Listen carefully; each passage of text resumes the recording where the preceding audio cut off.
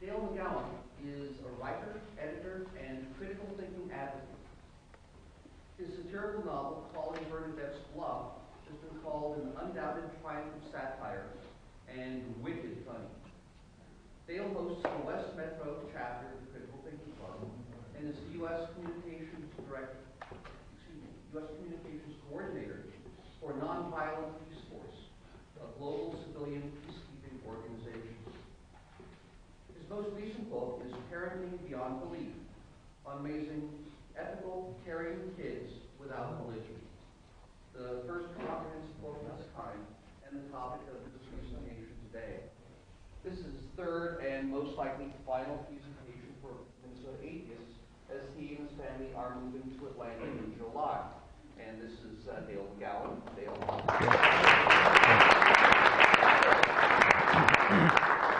And also presenting will be Stu Tanquist, who is a trainer and instructional designer with over 20 years' experience in the learning and development industry. His employment ranges from working as an emergency paramedic to serving as strategic level director for training and development.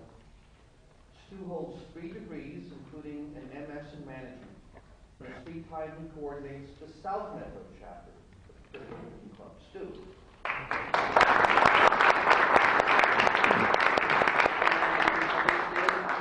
Right. Dale McGowan. Thank you, George. Hi, everybody. I assume the mic is on? Unless I hear otherwise? Okay. My daughter, Delaney, came to me at the age of 4 and announced that she had finally figured out, as she put it, the God and Jesus thing. She'd heard about these guys in her Lutheran preschool class. Shut up, I'll explain that in a minute. But they never explained exactly what their deal was, so she crafted her own theology to fill in the gaps. She had decided that Jesus made all the good things in the world and that God made all the bad and scary things. So puppies and PBS are from Jesus then, while tornadoes and Fox News are God's doing. Now, the next 5 words out of the mouths of many religious parents would be no, no, no, no, no, in that order, followed by a dose of theological castor oil to set the child straight. Very few would let the day end with their child still thinking that God might be the source of all evil. Some secular parents do a little better, though, when they say, no, no, no, no, no, God is pretend. In the process, both parents substituted their authority for the child's autonomous thought. I've always preferred to praise the independent thought and let the child run like mad with it. It's good practice. Cool, I said to Delaney. I never thought of it like that. And sure enough, the next week she promulgated a revised encyclical. God, she said, makes all the things for grown-ups, and Jesus makes all the things for kids. My favorite example, God made the deep end of the pool, and Jesus made the shallow end for her. I gave her a hug and said, so God for me and Jesus for you, eh? I guess so, she said. I'm not sure. I'm still thinking about it. Now, she's parroting one of my mantras there, the need to keep thinking, to never close oneself off to further information. And that doesn't mean rolling up in a quivering ball of agnosticism, by the way. I also make it clear to them that it's okay to say what you think is true. Earlier this year, on the way home from school, she told me about a chat she had that day with Mrs. W., her teacher at the Lutheran preschool. I told Mrs. W. I think God is just pretend, she told me. But I said I'm still thinking about it, and I asked her if she thinks God is pretend. I looked at Lainey in the rearview mirror, munching on the apple that I'd remembered for once to bring for her snack, so beautifully innocent of the fact that she had stood with her little toes at the edge of an age-old chasm, shouting a courageous and ancient question to her teacher on the far rim. My daughter, you see, hasn't heard that there are unaskable questions. So what'd Mrs. W. say? I asked. She said no, Lainey said matter-of-factly. She said, I think God is very real. Uh-huh. And then what did you say, Lane? I said, that's okay, as long as you're still thinking about it too. And 2 years later, remembering that sentence still brings a catch to my throat. That's okay, she said, because it would never occur to her that we all have to believe the same. And then the caveat against the closed process. Now, how many people of religious faith ever hear that their faith is okay only if it remains open to disconfirmation? How many? Whatever that number is, if I can keep my kids blissfully ignorant of the rules, it will increase. My other two kids went to the same preschool. It's a great program, which is why we go there, the best in our area, but I wondered at the beginning if I was going to regret enrolling our kids in a church-affiliated school. By the end of my son's first year, I was convinced it was one of the best decisions we could have made. My kids have received a basic, low-key, brimstone-free exposure to Judeo-Christian mythology, an essential element of cultural literacy, and early practice at engaging that world with the brutal honesty of fearless innocence. All I ask of my kids' early exposures to religion is that they are never abused with the concept of hell, and that they are never told that doubt is bad. And so far, so good. Now, these various experiences, the fearless questioning, the low-key religious exposure, they began to strike me as genuinely useful insights into secular parenting. And though I've been an atheist for about 25 years, I've only been a parent for 12. And it's the combination that has yielded the insights. 5 years ago, I stumbled across the Family Issues page of the Atheist Alliance Web Center. They were in search of a volunteer editor. I figured, why not? I'd offer my insights and gather the insights of others. I planned a series of reviews of books on parenting without religion, plans that were quickly canceled when I couldn't find a single one. And I should say, though I couldn't find them, there actually were 2 small books on the topic, Anne Stone's Living in the Light and Jane Wynne Wilson's Parenting Without God. But they were so well hidden that even carefully looking, I couldn't find them. Anne's excellent book was published by American Atheist Press, and Jane's was published by Educational Heretics and released only in the UK. So I began to think about writing one myself. And several problems surfaced right away. My kids were quite young, so we hadn't really dealt with the major secular parenting issues yet. Problem number 2, since my novel had been self-published, I had neither an agent nor a publisher. Problem number 3, I was unlikely to attract an agent or a publisher since I was an obscure professor in an unrelated field at a small college. I tried anyway, proposing a secular parenting book to 30 agents and 20 publishers over the course of a year. And they quickly added a 4th problem to my list. There is no market for such a book, they said. The proof they gave, if there were a market, there would already be books for it. The absence of books proves the absence of a market, which in turn stops books from being produced, which, okay, the sharper minds in the crowd may detect some circularity there. Now, I could have gone to Prometheus. They have dedicated themselves to serving our specialized market. But I wanted to demonstrate that there was a mainstream market for such a book beyond the self-identified free thought world. If you broaden to include the weakly self-identified, we've got 14.1% of the population, 40 million people. That's between 7 and 10 million parents. There is a book on the bookshelves today called Beekeeping for Dummies. I'd love to see the proposal for that one. It's not even for all beekeepers, just the dumb ones. They just released another one called Logic for Dummies. I'm not kidding, that's this year. And then there's Mormonism for Dummies. Well, there's a deep market for you. So anyway, there seem to be books for every imaginable slice of the population but ours. So I set the project aside. In the meantime, Dawkins and Harris showed decisively, one would think, that a mainstream free thought market exists. Both of them hitting number 4 on the New York Times list, if I recall correctly. And during this time, I was writing the sequel to my novel, and then I wrote a death-obsessed, humorous, secular travel narrative. And that one, amazingly, finally snagged an agent. While he tried to sell that book, I told him about this old idea I had of a book on parenting without religion, and I said I could probably get Richard Dawkins, Penn Jillette, and Julius Sweeney to contribute to it. And Mark Twain. From his reaction, I don't think he even believed I could get Twain. I had no reason for confidence myself except the belief that the project would strike these people as long overdue and too good to pass up. So I sent an email to Julia Sweeney, and she said yes in 90 minutes. And I knew I was onto something. But I showed an unfortunate talent after that for contacting people at the worst possible times. My request hit Richard's desk the very day that his documentary, The Root of All Evil, aired in Britain. It was good timing. Imagine his inbox on that day. I contacted Penn the first week of his daily radio show that went on the air early this year, while he was doing 8 live shows a week in Vegas with Teller and wrapping the season of bullshit.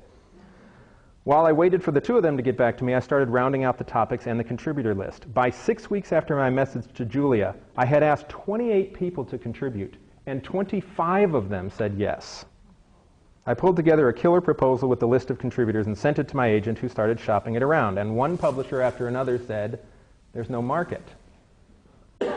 Finally, after about 4 weeks, we got a contract from Amicom Books. Amicom is primarily a business press, but it also has a parenting line, among others, and it's huge, and it's mainstream, and it's on Broadway in the heart of New York publishing. And then the fun began. I won't bore you with too many details of herding these 25 cats, other than to say that it was the most complex thing I will ever willingly do. I did learn a great deal about editing. I learned that when you ask a writer to give you 2,000 words on a given topic, they will generally give you 3,000 to 6,000 words on the topic of their choice, especially if they're free thinkers. Stu, by the way, was a notable exception. I should say that right away. Other things I learned how to enrage Penn Jillette. The answer is change one word in an 1,100-word essay. I also managed by the skin of my teeth to avoid making our book the world's first parenting book with the phrase butt-reaming asshole in the first paragraph. I should give a little context. Michael Shermer wrote the foreword, and in the foreword, in the first paragraph, he quotes the scene from Parenthood, where Keanu Reeves' character says that you need a license to fish, you need a license to drive a car, but any butt-reaming asshole can be a father. And it's a great thing coming from Keanu Reeves in the context of the movie, but I somehow felt in a parenting book. A central premise of the book is an acknowledgement that religion has much to offer parents: an established community, a predefined set of values, a common lexicon and symbology, rites of passage, a means of engendering wonder, comforting answers to the big questions, and consoling explanations to ease experiences of hardship and loss. But for most secularists, these benefits come at way too high a price. Intellectual integrity is compromised, the word values is often turned on its head, and us and them mentality too often reinforced. Religious answers are found unconvincing, yet held unquestionable. And so, in seeking the best for our children, we try to chart a path around the church and end up doing so without a compass. The purpose of Parenting Beyond Belief is to demonstrate the many ways in which the undeniable benefits of religion can be had without the detriments, and to show ways in which secular parenting, frankly, leaves religious parenting in the dust. The book is organized into 9 chapters: personal reflections, living with religion, holidays and celebrations, on being and doing good, values and virtues, meaning and purpose, death and consolation, wondering and questioning, mind-buzzing, jaw-dropping science, and seeking community. There's an essay by psychologist Jean Mercer on how moral development actually occurs. Turns out it has nothing to do with stone tablets. By Julia Sweeney on her uncertain grapplings with the religious influences around her adopted daughter. Richard Dawkins' open letter to his daughter Juliet on good and bad reasons for believing. Penn Jillette on being a new secular father. Philosopher Gareth Matthews on talking to children about evil. Don Ardell on secular meaning and purpose. Pete Wernick on the mixed marriage. Tom Flynn and yours truly facing off on the Santa Claus question. Stu Tanquist on choosing your battles.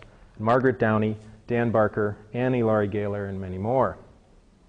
Though opinions and emphases vary, a real consensus emerged on many of the basic challenges, principles, and joys of parenting without religion. Here are some of the challenges. Helping kids to be free thinkers in a world that stigmatizes and fears religious doubt. Teaching kids and ourselves to have empathy for people who are still stuck in religious mythology. Being honest about our own opinions and values without indoctrinating our kids. And the relative lack of infrastructure and resources for secular families. Now notice that both death and morality, which are always assumed to be the real corkers for secular parents, are missing from the list of particular challenges. These are discussed in great detail in the book, but you never get the sense that these are more challenging for secular parents than they are for religious ones, because they're really not. The challenges are just different. There's also a fair consensus that we overestimate the power of religion to seduce our children. To the contrary, if you think about it, religion requires a tremendous amount of propping up and special effects to take root. All we have to do is withhold the props and it falls over under the weight of its own absurdities. Now think about that. It's amazing. Christianity offers release from our single greatest human terror, death, for the mere cost of an uttered sentence. Yet it's such an untenable collection of crap that they have to back up the free gift with the threat of eternal combustion if you refuse it. Penn Jillette said it best in his essay called Passing Down the Joy of Not Collecting Stamps. You don't have to worry too much about your kids. You don't ever have to teach atheism. You don't have to teach an absence of guilt for things they didn't do. As atheist parents, you just have one more reason to keep your kids away from priests. The publisher begged me to take that sentence out. One of many tussles. Tell your kids the truth as you see it and let the marketplace of ideas work as they grow up. I don't know who said atheism is a religion like not collecting stamps is a hobby. Everybody knows that one? But some guy or gal said it, and it's a more important idea than any Jesuit ever came up with. You have to work hard to get kids to believe nonsense. If you're not desperately selling lies, the work is a lot easier. He's right, you know. We often have too little confidence in reason. I'm confident that if my kids develop a love of reality and the ability to think well, they will never run to religion. Now, those first two steps, of course, are essential in that. So I put my energy there, not in fending off exposure to religion. Which gets to another, perhaps surprising, general agreement among the contributors, that our kids really have to be religiously literate. Exclusive exposure to a single religion leads to ignorant, blinkered thinking. But exposure to multiple religions reveals religion as a human cultural artifact and denies any one of them the high ground. The study of religion, as opposed to indoctrination into religion, aids our understanding of the religiously saturated world around us. It can also inoculate our kids against the more poisonous religious ideas. Here's the Unitarian Reverend Roberta Nelson, a humanist minister, in her essay. Choosing not to affiliate or join a religious community does not shield a parent from religious questions. If you do not provide the answers, someone else will, and you may be distressed by the answers they provide. I think it's a very important passage. I allow religious ideas and stories and claims to just wash over my kids from every direction, not a single one, and that's crucial. They hear about baby Jesus and baby Hercules in the same breath. Jehovah gets no more airtime than the everlasting Brahman, and Jesus no more than Mithras. Skepticism is such a central value in our home that I don't have to watch and worry and screen out ideas. And there are two important exceptions. Two bits of intellectual terrorism that I will not permit my children to consider. The idea of hell and the related notion that doubt is bad. Both of these are designed to paralyze thinking. That's what they're for. So I won't allow the serious consideration of either in our home. My stomach just sank 2 weeks ago when my 9-year-old daughter Erin came home from school with the news that her 3 best friends all agree she's going to burn in hell. And I knelt before my girl to get the full story. Sweetie, what'd they say that for? Well, they were talking about church and stuff, she said. And they asked if I believe in God and go to church. And I said, no, I don't believe in God and I don't go to church. And then their eyes got really big and they said, ooh, you're going to burn in hell. And I waited for the first teardrop to appear, which is always my sign to sprint to the bat cave. I said, oh, I'm so sorry they said that, pumpkin. How did that make you feel? And instead of tears, she shrugged. It was pretty mean, she said, but also silly. And I looked at her in amazement. It is silly, of course, a profoundly stupid and childish idea, but how did she come to that so directly? It took me years and years to shift hell from terrifying but unlikely to silly.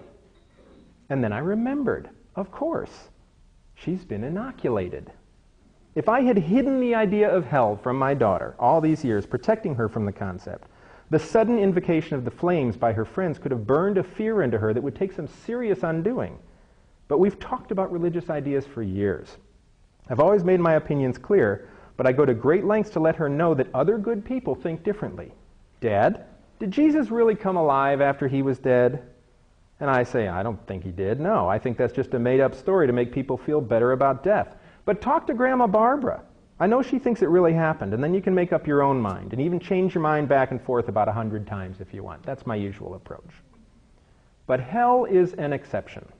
Hell gets no hearing from me. I will not allow my children to be terrorized by anyone with the sick fantasy of an afterlife of eternal punishment. especially one meted out for honest doubts. If ever there was a religious idea with human fingerprints all over it, hell is it. So I've always told my children that hell is not only fiction, it's also, that's right, she was using my exact word, silly. Even if there is a God, I've told them repeatedly, he's not going to care if you guess wrong about him. That sounds like a human king, not the all-wise creator of the universe. He might care about how good you are or even respect your honest doubts more than the dishonest belief of people who are just trying to avoid hell. But in any case, the idea that any God worth his salt would create a hell to punish his children is just silly. Just as we inoculate our kids against disease by putting small amounts of the bad stuff into their arms to build resistance, we have to inoculate them against toxic ideas that can paralyze their abilities to think freely. Specifically invite fearless doubt, and they can live without medieval ignorance and fear trailing them through their one and only life. Tell them about hell, and then don't just disagree with it. Laugh it to smithereens. Moral development is another important topic in the book, and Jean Mercer's piece does a marvelous job of walking us through Kohlberg's 6 sequential stages of moral development. Fear of punishment, hope of reward, social approval and disapproval, the recognition of laws or rules as valuable in themselves, the social contract level, in which laws and rules are seen as desirable but potentially changeable, and the final stage, in which a person thinks in terms of universal ethical principles and is occasionally willing to defend such principles even at the risk of punishment or disapproval. Mercer notes that many adults do not appear to move beyond the second reward stage, and that the official morality, as she puts it, of the United States appears to be stuck somewhere between the law and order stage and the social contract stage. The consensus of contributors is that moral development is an understandable process, and that kids can be consciously involved in their own moral development. That's an important thread in the book. The topic of dealing with death is handled wonderfully by Kendall Gibbons, perhaps the leading UU humanist in the United States. She's the minister at First Unitarian downtown. But death is also a prominent feature of 6 other essays in the collection. And the consensus on death among the contributors, we're all opposed to it. But as for parenting, there's general agreement to never treat death as an untouchable subject. Touch it all over. The more familiar, the less frightening. It's a lifelong challenge. But our kids will be all the further along if they don't have to waste time erasing heaven and hell from their conceptual maps. And then there's the wonder thread. Humans need wonder. Fortunately, the wonder inherent in a scientific worldview utterly trumps the religious imagination, as you all may know. This is the focus of my own essay titled Teaching Kids to Yawn at Counterfeit Wonder, in which I compare the vague and colorless hyperbole of religious wonder. God is wonderful. No, really, really wonderful, really especially great and powerful, to the revelatory wonder of science. If you condense the history of the universe to a single year, humans would appear on December 31st at 10:30 p.m. We are star material that knows it exists. Through the wonder of DNA, you are literally half your mom and half your dad. A complete blueprint to build you exists in each and every cell of your body. The faster you go, the slower time moves. Your memories, your knowledge, even your identity and sense of self exist entirely in the form of a constantly recomposed electrochemical symphony playing in your head. All life on Earth is directly related by descent. You are a cousin not just of apes, but of the sequoia and the amoeba, of mosses and butterflies and blue whales. That's wonder. And there is surely no surer way to strip religion of its ability to entice our children into fantasy than to show them the way, step by step, into the far more intoxicating wonders of the real world. Help kids fall madly in love with that incredible universe, and they will never, ever again try to fit the round peg of supernatural religion into the square hole of reality. Now, the reception to the book has been amazing.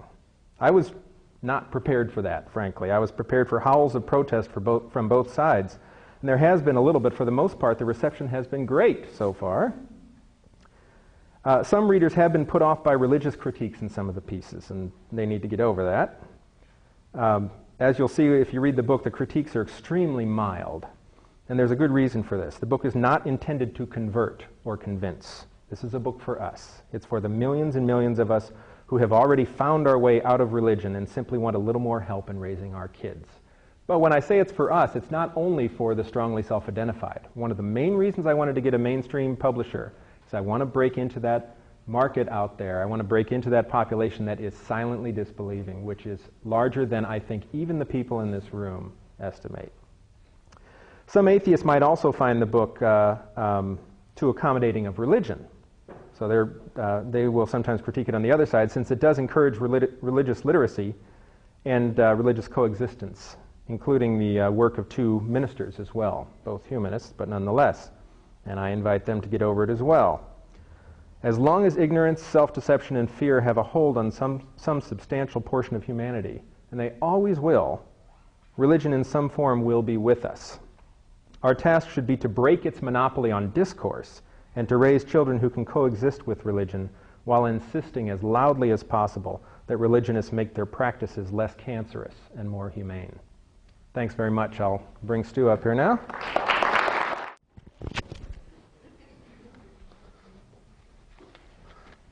Good afternoon, everyone.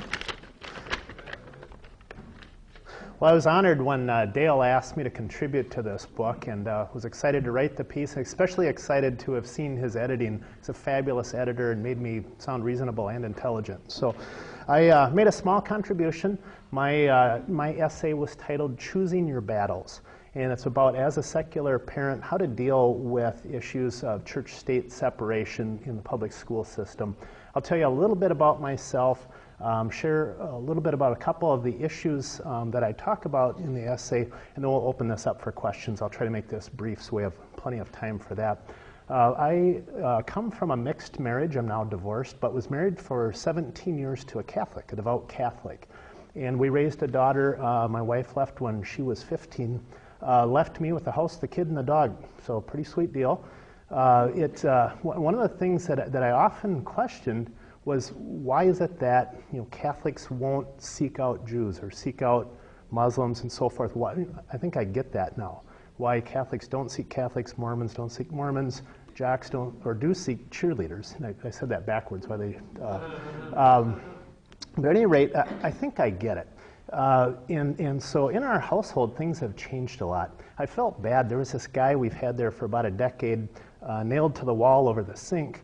Was finally able to bring him down, let him rest in peace, cleared the house of crucifixes, and things are very different now.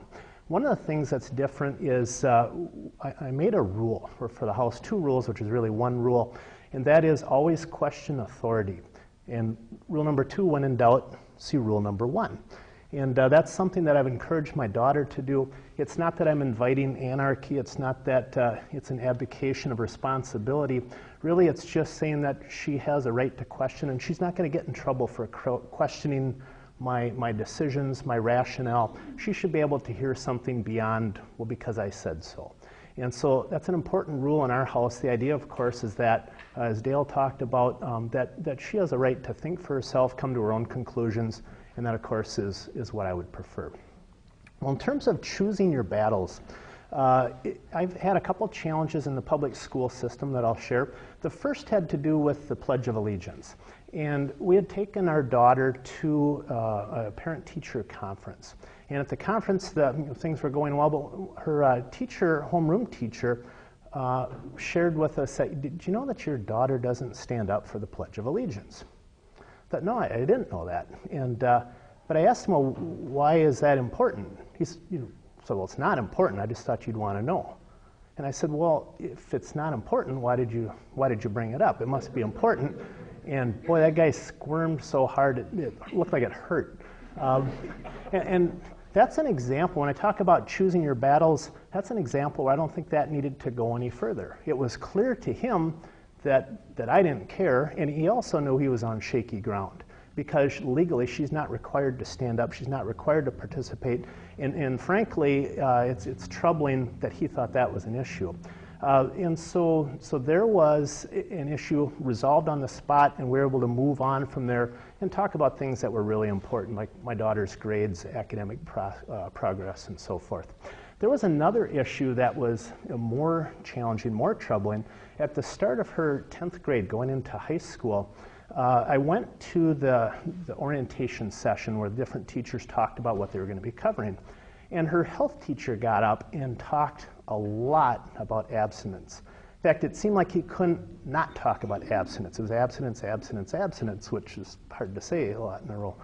But he just went on and on. It was as though he wanted to make it really clear there's no danger that these kids are going to learn anything about safe sex. And it didn't seem to trouble any of the parents, and I put my hand up and I asked, well, is there going to be any, anything about birth control? And he said, oh yeah, there's a video for that. But we had all these speakers coming in for abstinence, and he had noted he wasn't able to find anybody from the other side, as he called it. So it was going to pretty much be a health class with that focus. Well, I chose not to pick that battle, and today I might, if I were faced with that. But let that go. Well, later in the course, my daughter started bringing home values assessments. And these were assessments that were intended to where she would rate herself, answer a bunch of questions. And depending on how she answered those questions, it would indicate whether she had issues, challenges with her ethics, her morals, her values, her assets. And I looked at the questions, and it was very much of it was religiously focused. And I have some examples of some of the questions that she had to answer in order to rate her morals, ethics, and so forth. One of the questions was, I attend weekly religious services. I've taught Sunday school or have otherwise taken an active part in my church. I believe in a supreme being. Each day, I try to set aside time for worship. I read the Bible or other religious writings regularly. I believe in the power of prayer and meditation, and so forth and so forth. This is from a public school, and this really caught my attention. And of course, she was getting a low values score because of these different assessments. So I asked for some help with this. Rather than take this on myself, I thought it was too big really for me. I might be able to, and probably could, get the teacher to stop giving these assessments, but maybe just for that semester. And I thought this was an important issue that had to be dealt with. And so I worked through the Freedom from Religion Foundation. They wrote a letter on our behalf, which went to the principal and the superintendent. The principal waffled for a while, and they didn't seem to want to deal with it, but ultimately did, hopefully permanently. But there's an example of taking that to a much bigger step. I think ideally, when dealing with issues of church-state separation, it would be great if we could talk to the teacher one-on-one. And really just to have that conversation, help them to try to understand that, of course, isn't always an option, maybe not always the best approach. Sometimes it's nice to get things in writing. Sometimes things are just too big or aren't likely to be resolved. The key thing I think that's important to remember is that the goal is really to resolve this issue for your child and for other children, not to make the veins of various adults' foreheads stand out. So anyway, the idea of trying to really evaluate the issue, how big is it, asking the child how they feel about it. My daughter was excited. She really wanted this to be addressed, and she loved it. Every time we'd get a letter from the Freedom from Religion Foundation, she wanted a copy, and she'd show it to her friends and so forth. So it was a very positive experience, and I think a good learning experience for her as well. Well, I wrap up my essay by just reminding people about that rule in our home. Always question authority. When in doubt, see rule number 1. And I think that applies equally well to children and adults. With that, I think I'll turn this back over to Dale to wrap it up, and then we'll go into a question and answer.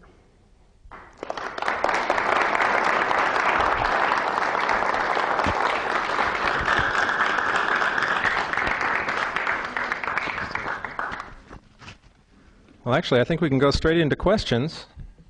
If you want to do that for me or for Stu. Yes, sir. Stu, what school was that in what city? Burnsville High School in Burnsville, Minnesota. Yep. Just a question. My experience as a parent has been that it's strengthened my non-belief or disbelief, my atheism. And it's because I've learned as a parent, one of the things you want for your kid or kids is to exceed you, to live longer than you, to be smarter than you. And the gods that people have invented never want that. They seem to be lousy parents. Has anybody made that observation, or have you shared that?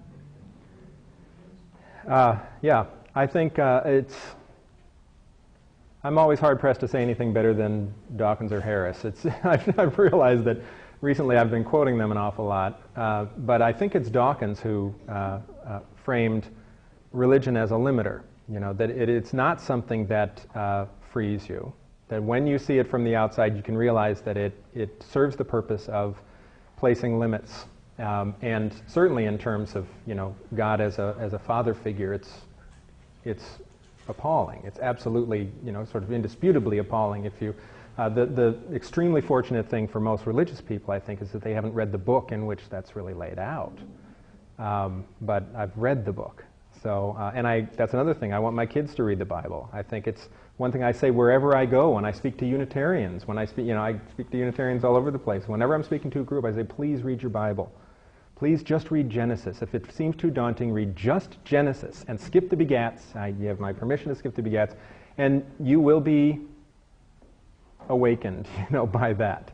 And I think that's one of the many things is the family values. And it's not just the Old Testament, as you know.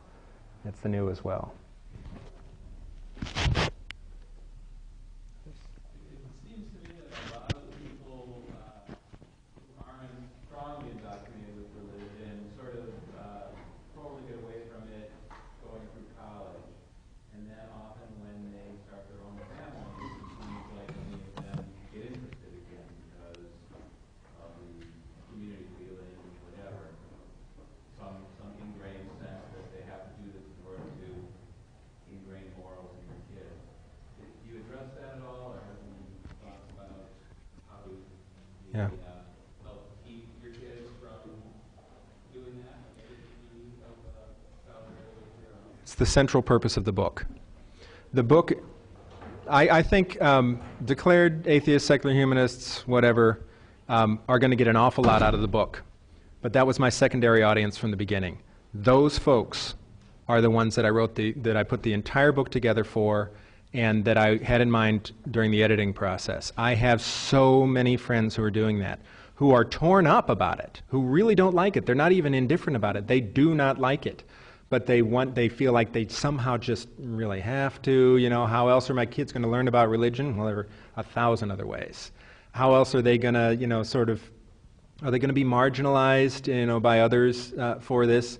There are some downsides. There are some risks. It's worth it, and it's doable. And so my answer would be that really that theme is woven into every page. That's the intention, is to finally make people realize that it's okay to not do that. You don't have to do that.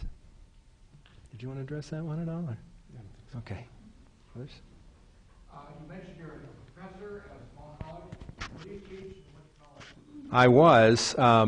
I was at the College of St. Catherine for 15 years, and I had a split load. I taught half of my courses in music theory and music education, music history. Don't even know what I taught now.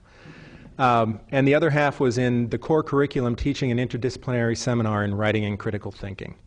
And it was, that's a long story in and of itself, but it was teaching critical thinking at a Catholic college for 10 years that eventually caused me to sort of publicly challenge the college and then eventually leave last year. Yeah. Did you make Penn Jillette cut his 11,000 words down to the 2,000 you requested? Down to, oh no, his was 1,100. Oh, 1,100. Yeah. Yeah, the Penn Jillette thing. It was 1,100, so it was his was within the limit perfectly well. What Penn had done, it's a brilliant essay. It's really a wonderful, entertaining and informative essay. He had used what I considered to be a really unnecessary offensive slur against Christians. And I had actually asked all of the contributors in the guidelines to avoid that, because it's just not the kind of book. It's not a matter of being fearful or whatever, but I did not want to go through the review circuit and have every reviewer talking about that one word. This has happened to Richard Dawkins. How many reviews have you seen of The God Delusion that didn't have the word faithhead in them? They all pull out that one word and give an impression of the book that's entirely incorrect. He used the word twice, and one of the times it was completely playful, and in a paragraph where he was poking fun at atheists as well. So I didn't want to get into that trap. The word that Penn had used is, I don't even know if I pronounce it right, Christards. It's a combination of Christians and retards. And tons of fun in private, but the sentence actually worked perfectly well by simply taking the word out. Because he said, we don't have any friends who are Christards or into any faith-based hooey. So I just said, we don't have any friends who are into any faith-based hooey. It's plenty fine. He was furious. He was absolutely furious, and he almost pulled the piece. So he's a busy man. He didn't read the guidelines. The one issue I have is that after the book came out, he has attacked it and said, don't buy it. You know, they completely gutted my piece, is what he said. So there you have it. No, I'm not kidding. But in a way, that is actually fine. It's helped me to position the book as a reasonable voice. You know, I'm actually trying to reach people and communicate. It still has plenty of spine, believe me, but I know where to draw the line. And I think that's a good thing to communicate. So he's actually helped me in a way that I'm sure would irritate him. Yeah. Even though there's not books aimed at raising your kids in a secular fashion, there are books that really do that, and that they're based on child development. Oh, yeah. And I didn't even realize looking back that some of them were really, they didn't mention like I didn't realize till later. Left the whole religion thing out of it. And locally, I actually live in Roseville. I've been in Roseville School District for a long time, all through my kids' education. They had, I don't know if it still is, a great early childhood family education program. And that was all based on evidence and, study about child development. And it was a great program in that you got to meet other moms with kids the same age and learn about, what's good and what's not. And it wasn't until afterwards that I realized how valuable that was. Yeah. And where people would, there seemed to be some discomfort with some of that later. And I realized it was because people don't want another, some of the religious people don't want another avenue of learning about that that leaves them out in the cold, so to speak. Yeah. So, there's other issues that develop later, but, it's really so easy to do it, like you say, without the religious part of it takes so much energy, like you say, to prop it up, that Yeah. it's, find it so much easier just to get to the end, what do we know, reality. Yeah, I actually told a reporter that something very similar to what you just said, and I immediately regretted it, and fortunately she didn't put it in the piece. But I said, there is a very real way in which parts of this book could have been a few sentences long and then the rest word scrambles and Sudokus or something like that. And afterwards I thought, don't say that. But it's true. There are some places where all the book really needs to do is say, yes, you can raise moral children without religion. Just do that, It's actually that the moral thing gets me more than anything, because religious parents will look me in the eye and say, how in the world do you do this without the Ten Commandments or without God or whatever? And I just say precisely the same way you do. I've never met a religious parent who wasn't able to explain to a child why something was wrong. They all do it. And then they add, and God doesn't want us to do that. That's not central. That's a coda, right? That's the appendix of the thing. So. Burning them with burning in hell really isn't very effective anyway. Oh, no. Oh, right. You're not going to be able to go to your friend's house if you don't behave. No, yeah, heaven and hell are greatly overrated as motivators. I think that's really true. I've heard that from Christian friends. That's not what the motivation is. Not making the baby Jesus cry. I have heard that was a big one for a lot when they were. You have heard that one? When Billy lies, he makes the baby Jesus cry. How about you make mom and dad cry? It's so. But the other important thing that you said is there are a lot of secular parenting books. There are lots.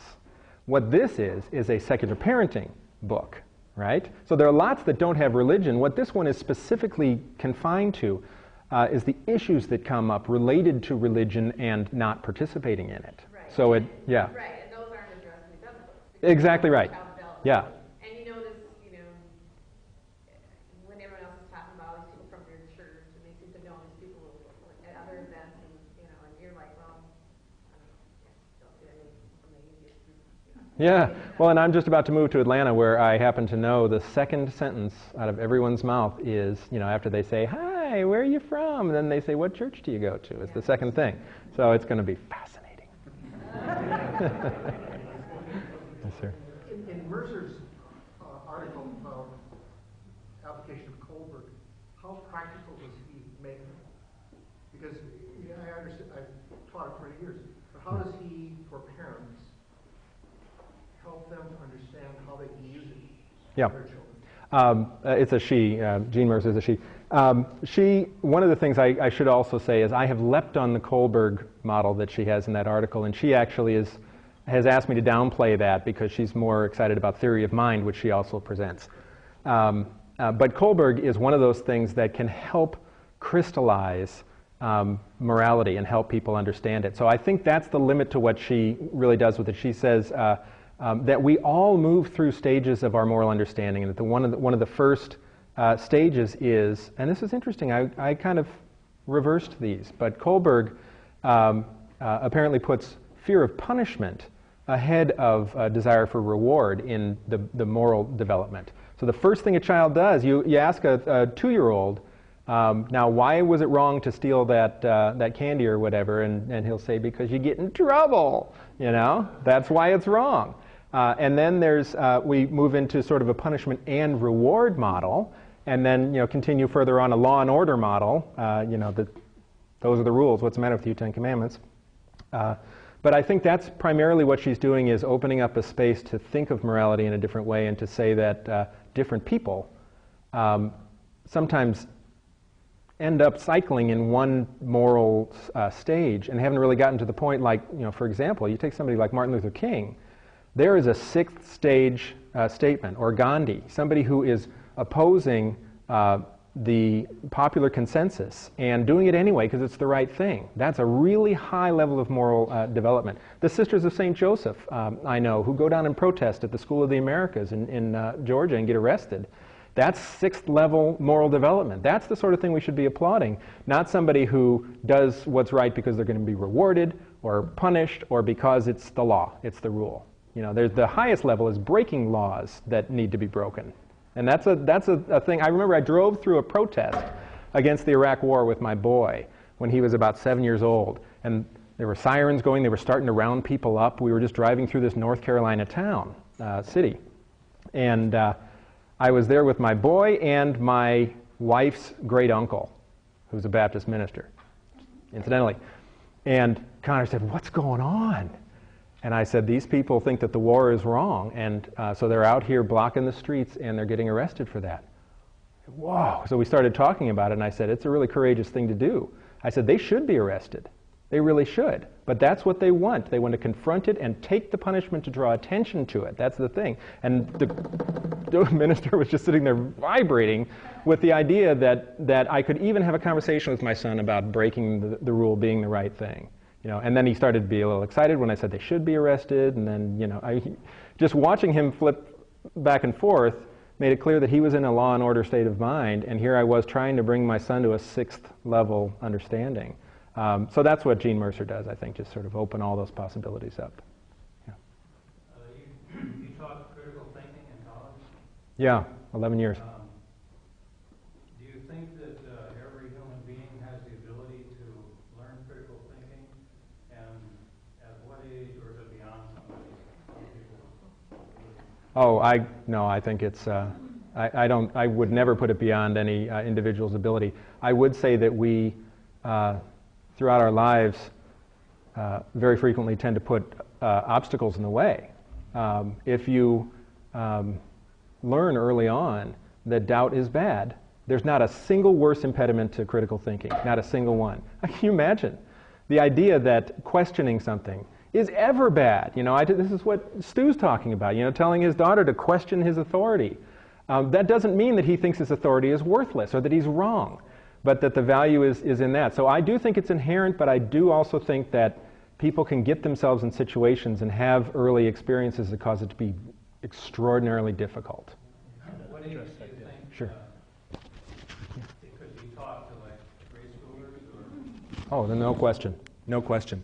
I started teaching it as soon as my kids could talk, because one of the things that I think is really important is to, and then Stu's going to address this too, is to not make critical thinking an academic thing, not make it something. Isn't like in the curriculum Oh, already? I know it's. Stu is working on a book proposal right now for on that idea. I'll let him speak to that in a minute. But it is in every school district I've ever seen. It's in their standards. It's in state standards. It's in federal standards. It's all over the place, and it's barely touched in any real way. So there need to be more materials made, but we also need to approach it as an everyday thing. That's something that everyday folks can do because they can.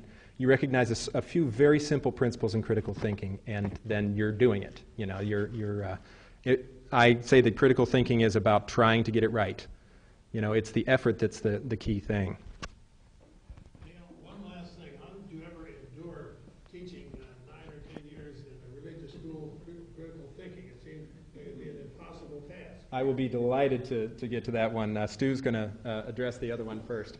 Yeah, just wanted to add, I agree with Dale's comment that we have the capacity for critical thinking. I think people's beliefs can become so immersed, or they become so immersed in their belief that their reality is so much different than maybe I could even comprehend. And so to really ask those difficult questions becomes psychologically painful. And you think about, take someone who is a minister, for example. What might they have to give up if they really ask those questions, really address them? Well, they've got all these people, this flock that looks to them as a figure of authority. They've got friends, family, their entire social circle, people they know, their entire identity would have to change. That's a lot to ask, and I think our brain resists that. And Dale, I'll let you take the next question. Yeah, about the Catholic college. It was increasingly painful as time went on because I was getting very excited about critical thinking. I was hired into the music department and then went into the critical thinking course after a few years and just never looked back. I was so elated to be teaching that. It kept me in teaching much longer. The thing that really outraged me about Catholic intellectual tradition, as they call it, in particular, is how baldly hypocritical it is. I actually have a much greater respect for Bob Jones University or Jerry Falwell because they don't even pretend that reason has any value. So but to say, for the Catholic Church to say in the way, and for this college to say in the way it did in every one of its public statements, critical thinking is one of the highest values.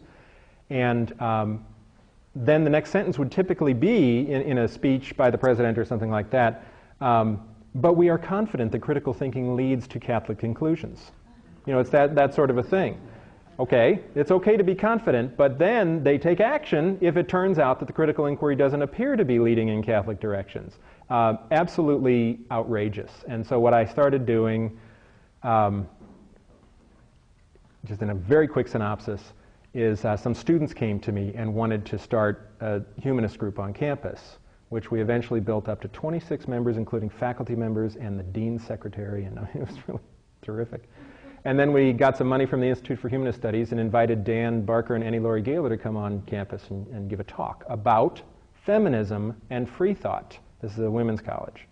It was never mentioned at St. Kate's that the majority of the great figures in feminism for the last 200 years have been atheists and agnostics. Never mentioned. So Annie Laurie was going to give a wonderful scholarly presentation on this, and 30 minutes before they were due to start, the president sent a security guard over and locked the door.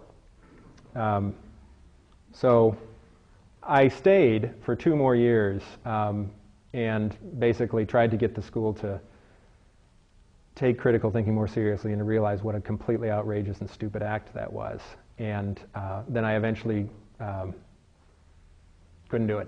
So eventually it became, I used to pull into my parking space and sit for 5 or 10 minutes and not be able to go into the building. I'm not kidding. It just so turned my stomach to be there, and I'm just so thrilled to be out. Yeah.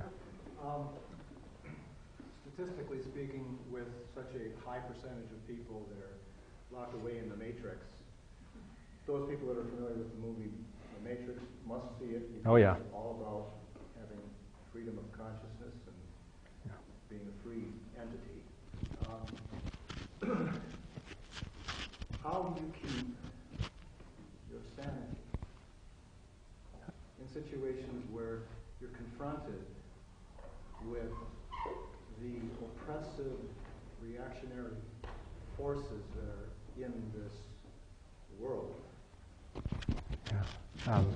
You want to start with that one, and then I'll... I don't claim to have kept my sanity.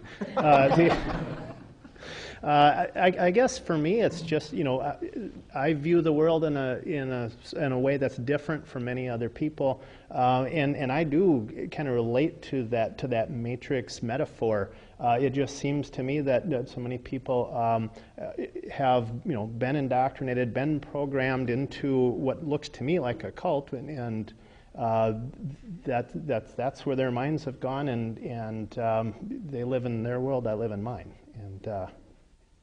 I don't know, Dale? Yeah, and the problem, of course, is when the worlds collide, as they sometimes do. And but what my posture has become, I feel incredibly fortunate to have been able to make it out. I actually understand why people are religious. I get it. It's they haven't been permitted to get out. There are structures built around religious people to reinforce that, to tell them that doubting is bad, to tell them that even beginning to... I mean, that's the thing. They get it right at the threshold, They're trying to get in there, which is grotesque. So I actually, they don't have... If somebody doesn't have the education, if they don't have the stability in other ways, other relationships that can make them feel whole, if they're in a desperate situation economically or physically or something like that, I understand. I can get turning to, a father figure in that way. So that's kind of the way I handle it, is that I really try to develop an empathy for it, and at the same time, I will not accept the consequences, the more poisonous consequences of it. So and that's a change for me. I think 5-6 years ago, I was really trying to envision a world without it. And now I'm saying, you know what, it's always going to be here. Can we break its monopoly, and can we get people talking? Just get a cultural value that there are no ideas that we shouldn't be able to discuss. Get rid of the idea of the sacred, essentially, in terms of, and I don't mean that get rid of all meaning, I mean get rid of the idea that there's something that cannot be discussed. That's another idea I won't accept. Yeah, sure. One other thing that's helped me is just approaching it from a sense of curiosity and being just deeply curious of how people can believe something to me that is so absurd, trying to understand the human mind and so forth. So that's, for me, that's just a fascinating area of study. Yeah, this worked for my son, actually, that exact one. Glad you mentioned that. We were in his grandma's Episcopal service on Christmas Eve, and he's going, oh, God, he's so bored. And I leaned over to him and I said, what would it be like if you were able to go back in time and be at a temple ritual for Zeus? Some sort of a worship service for Zeus. It's just lit up. Oh, that would be so cool. You could just watch these people doing these unusual things. That would be so great. And I said, just imagine you doing the same thing. Imagine you're from the future, and you've come back, and you're watching these people do this worship. And he was riveted for the rest of the time. So I do think that's a good approach. Yes. Yes.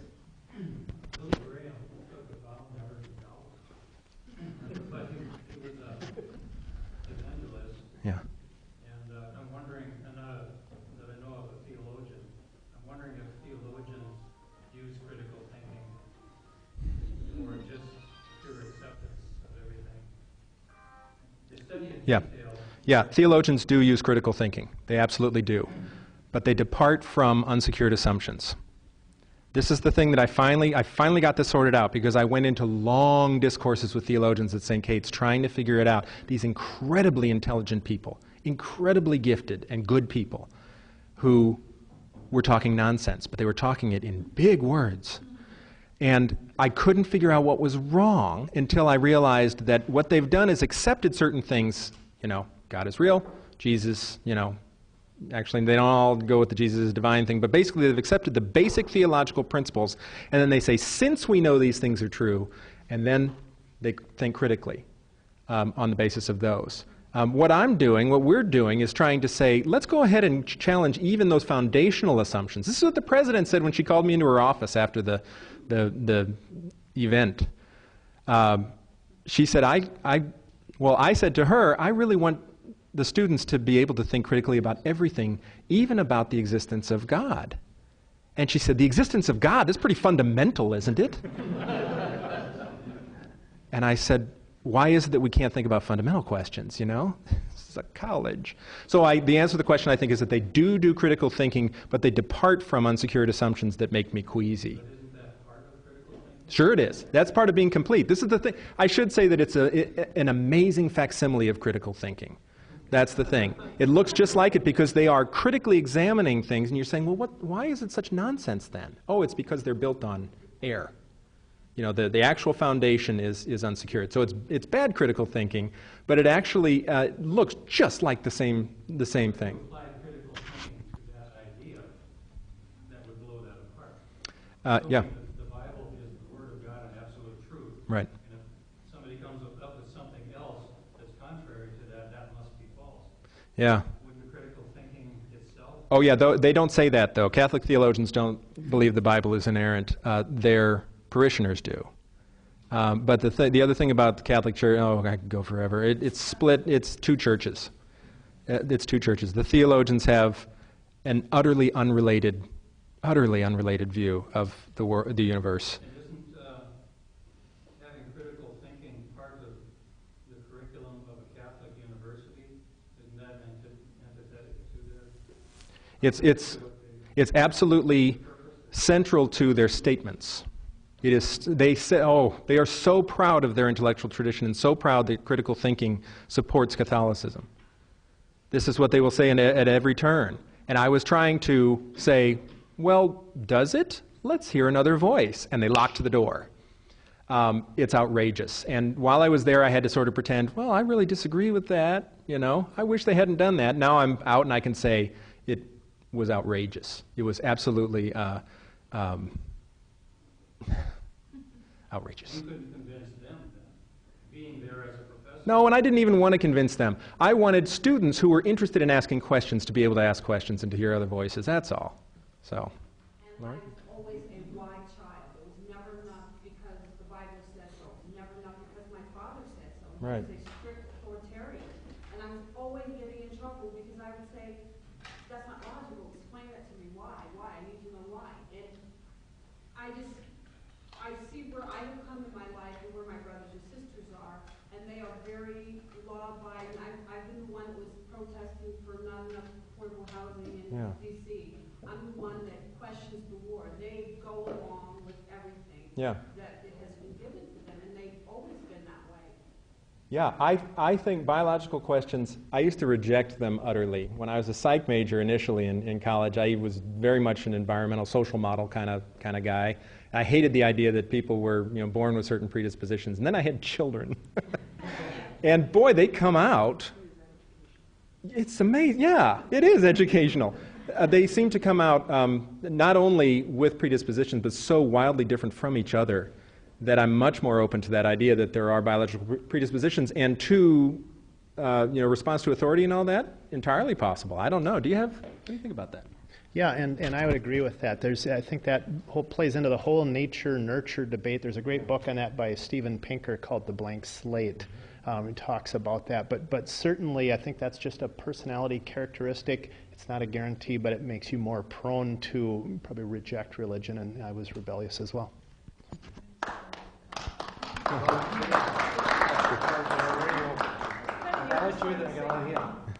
Okay, you guys both go. Okay. And you two have the last comment. Sure. To say in response to what she said. Yeah. My mother grew up in a household where her father was an atheist. And I don't think her mother was particularly, she was more just interested in everything. Right. She just kind of checked a lot of things out. But my mother snuck out to go to church. Okay? She wanted to go to church. Family wouldn't have let her go if they'd known, but she went to friends and they went to church. And so all my life she went to churches. Now she always just found whoever was actually acted nice. Mm-hmm. Church. She didn't care what brand it was. Right, yeah. And so I grew up in a household where she went to church and Dad kept his mouth shut because he grew up in a household where they were Christian Scientists and they were very strict. And he didn't actually come out and mention he was atheist until after I became part of this organization. So the irony there is that he grew up in this rigidly religious group and became an atheist, and my mother grew up in this atheist household and became religious. Yeah. And I think that there are people with a predisposition to believe. Right, and I also think that there is a predisposition of kids to rebel, and that if there is somebody with that predisposition or who runs into it, I mean, it's a normal and good part of growing up. They have to pull away from us. And this is one of the reasons that I say religious exposure is so important. I will never tell my kids they can't go to church. If they show the slightest inkling, taking them to church, taking them to church of their choice, and giving them a lot of exposure so that we don't hopefully run into it for that reason. Because that's not their own choice either, in a way. It's just a rebellion. So, I think it actually means something to her. yeah. It's still that way for her now. Okay, yeah, so it might just be a predisposition. Sure. Interesting. Yeah, I don't know. Yeah. My comment was in terms, thank you for bringing up the thinker. Having spent 40 years in education, public education isn't any different than Catholic education in the sense of assumption. We teach critical thinking, but we don't teach people to question authority. In fact, you go to most classrooms and you question the authority, which happens to be the God in front of the room. Yeah. And you're shot down by that teacher. Yeah. You don't question me. Right. Well, we need to revise education fundamentally because of that. But yes, and of course, we go through the same assumptions in the sense that Catholics have, as a former Catholic, that there are assumptions you don't even think of questioning. God exists, and then you build from there. Yeah. That is never questioned. And yeah, I think you're singing to the choir. And I think a big challenge with that is for teachers is having kids go home asking uncomfortable questions and then having to deal with the parents. But yes, a huge issue that needs to be fixed. So. Yeah, that's true. Okay, well, thank you very much.